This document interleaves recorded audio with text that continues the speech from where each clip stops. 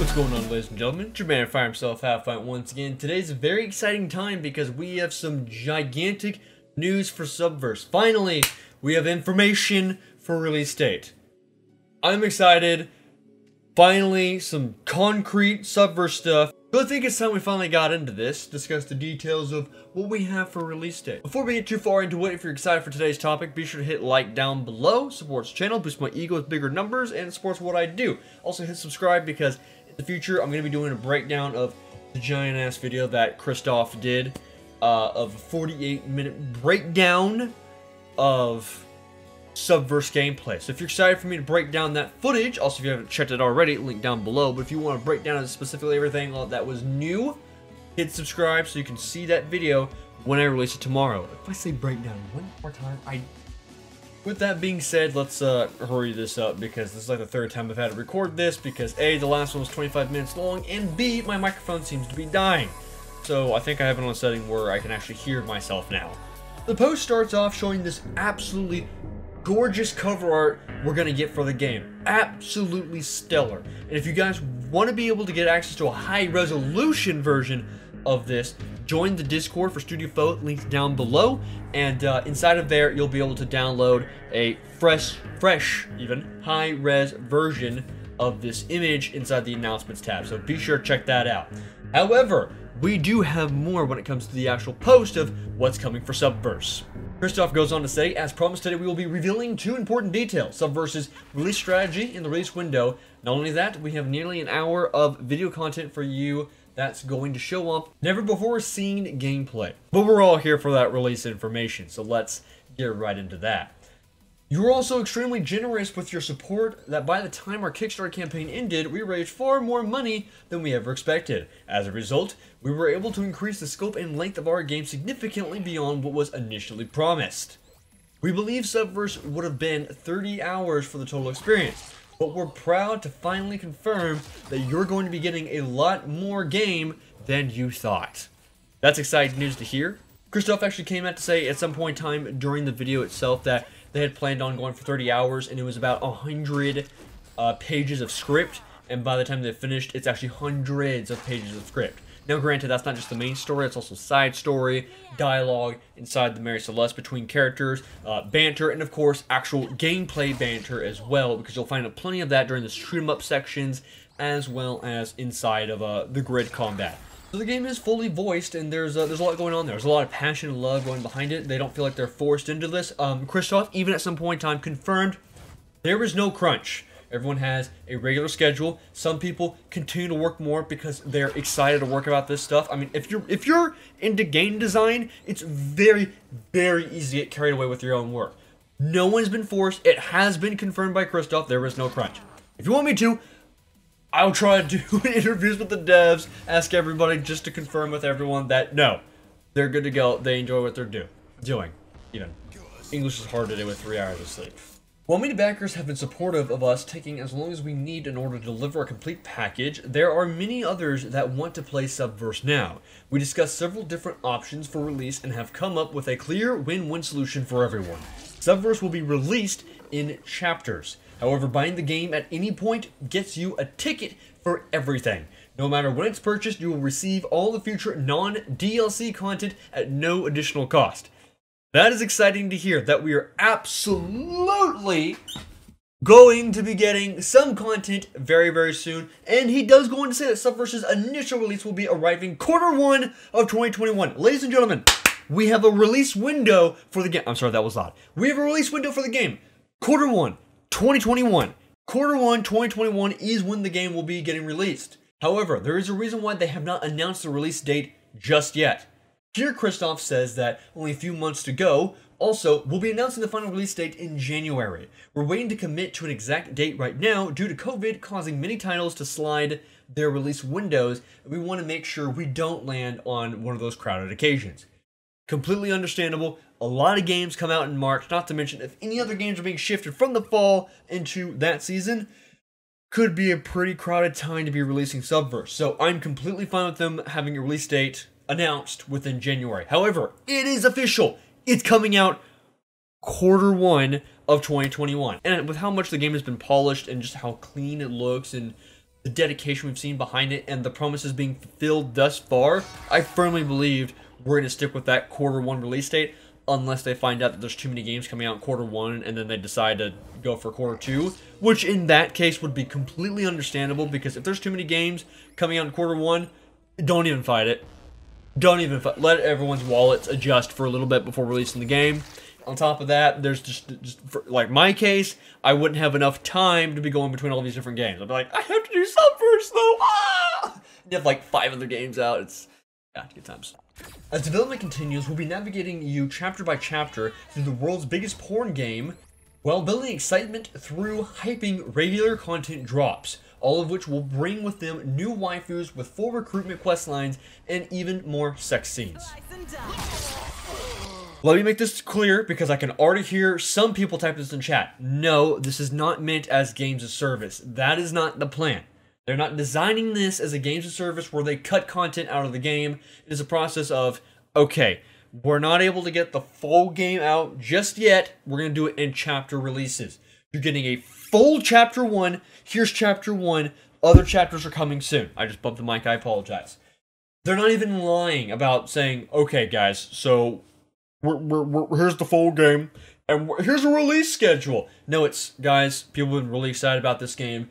We're going to go ahead and get it out for you guys because we know you're excited for it. However, just know that we're going to have to release it in chapters because we can't get the full thing out. But we're also excited about releasing the game. And on top of that, a lot of people might not know this, but the original Kickstarter was, I think it said it was either going to be a chapter-based game or if they were debating if it was going to be a chapter-based game. Either way, this didn't come out of the blue out of nowhere. There was already some planning behind it, with the possibility of it being a chapter game. Hell, one of the Kickstarters earlier had mentioned that they were trying to get away from chapter-based game, but they're trying to find a middle ground for everybody, and I think this does work. It really does. We're going to be getting Subverse, get our hands on it, and I feel like after they get chapter 1 out, they won't have to worry about beta builds anymore, which might make it easier for them to work on the future chapters to be released into the game itself. He then goes on to say that Q1 2020 content drop will continue the game's first several complete chapters and 3 waifus, Demi, Lily, and Khaleesian. Thank you, Christoph, for teaching me how to pronounce Khaleesian. And it will feature all of Subverse's core gameplay experiences. You will be able to enjoy the story as it is, unfolds, cruise Prototyme and its Mary Celeste, complete main and side quests, make manticores, go on grid combat and shoot 'em up missions, and especially hold hands. And down here they show a picture of Lily, but obviously I can't show that for obvious reasons. We also know that many of you do not have access to the closed betas and are dying for some real gameplay. Hey, I tried pretty hard.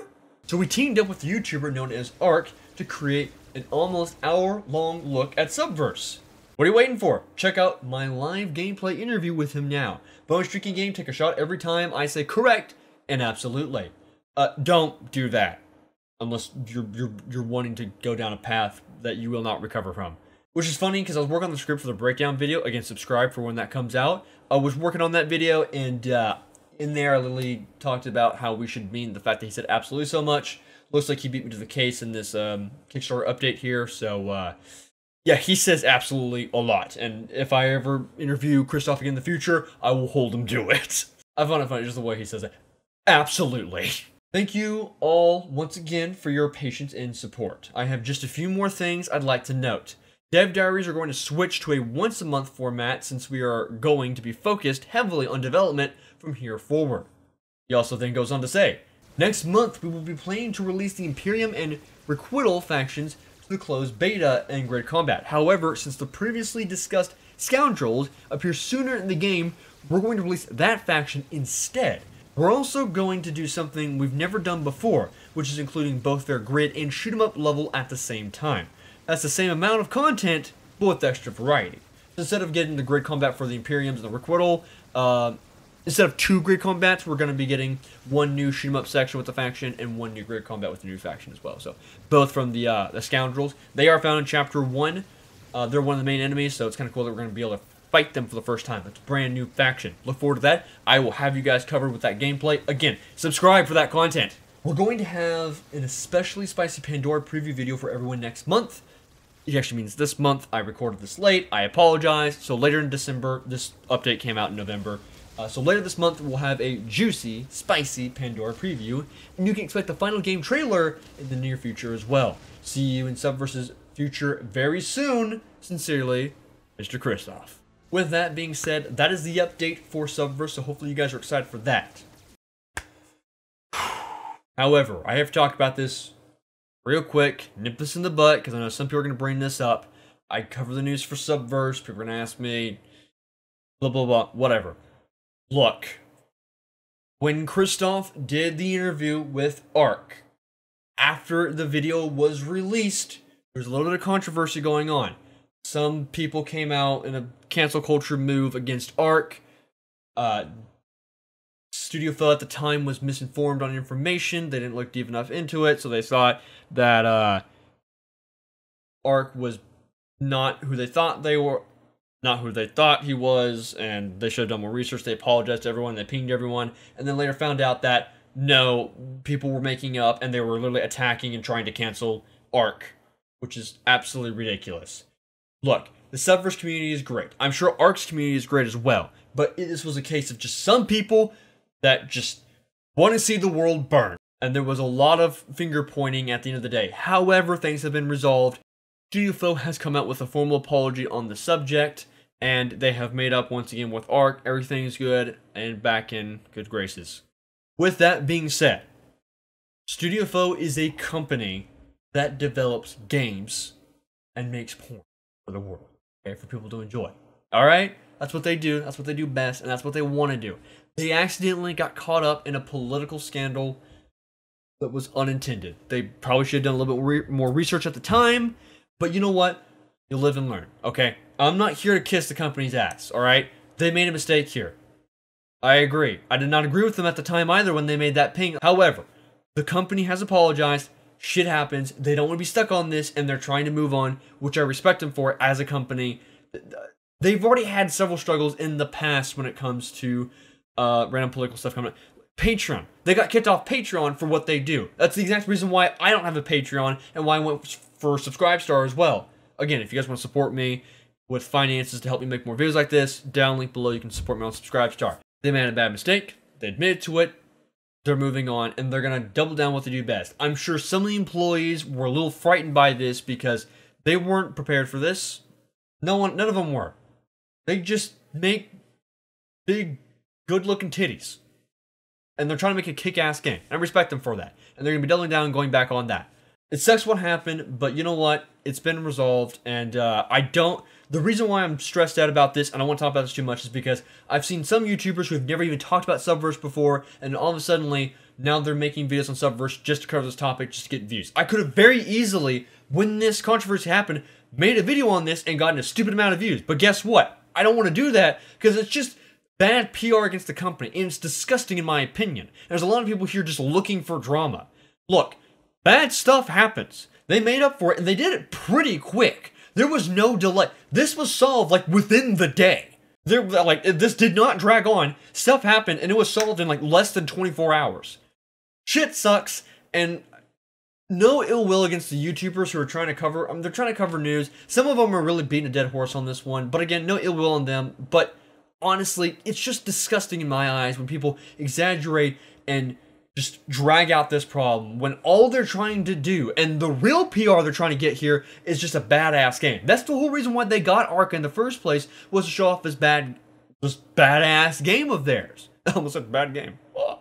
So that's why I'm just frustrated by this topic, because I can already hear people in the comment section typing out, "Why aren't you talking about this topic? What's going on here? Blah, blah, blah, blah. You cover Subverse news, ah!" So there's that. I'm glad to hear that things have been resolved and that they're going to be working towards not getting political within these situations again. They're not a political company. They don't want to become political, and that's great. So the future's looking bright for them. We'll see where it goes from here. However, as much as I love Studio Phil, I love talking to the dudes. I'll continue to talk to them as much as I can. Great guys. I'll support their game. But just know, although I cover their news, I'm not paid by them, but I just cover news because I'm excited about this game. That being said, if something terrible happens to the company that I don't agree with, I'm not just going to sit here and kiss their ass. I'll be straight up with you guys. I'll tell you the truth, what's going on. This is some bad stuff going on with the company, all right? I don't want to be a biased source. But in this case, this was one of those things that was blown way, way out of proportion. And I'm trying to, like, tamper down expectations before it gets too out of control, all right? With that being said, hopefully you guys enjoyed today's video.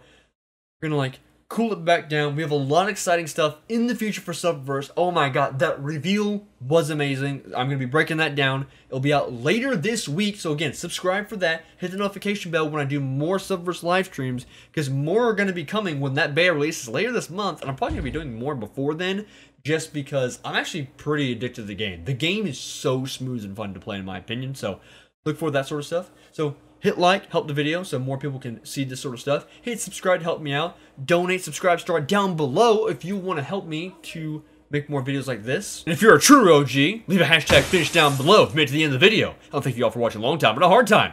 And I'll see you guys next time.